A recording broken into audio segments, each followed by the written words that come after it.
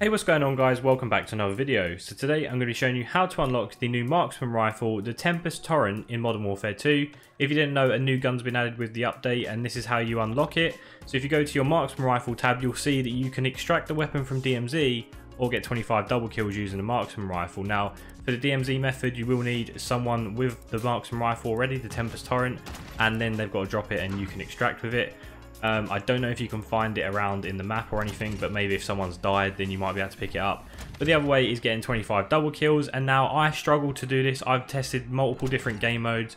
I've played free-for-all, I played close quarters, the game mode that's currently in rotation at the minute, and the maps are just too big and there's not enough players. So to get them double kills you need obviously quick succession kills, and there just weren't enough players whatsoever. So the easiest way I found to do this after testing like all different methods is to play 10v10 mosh pit.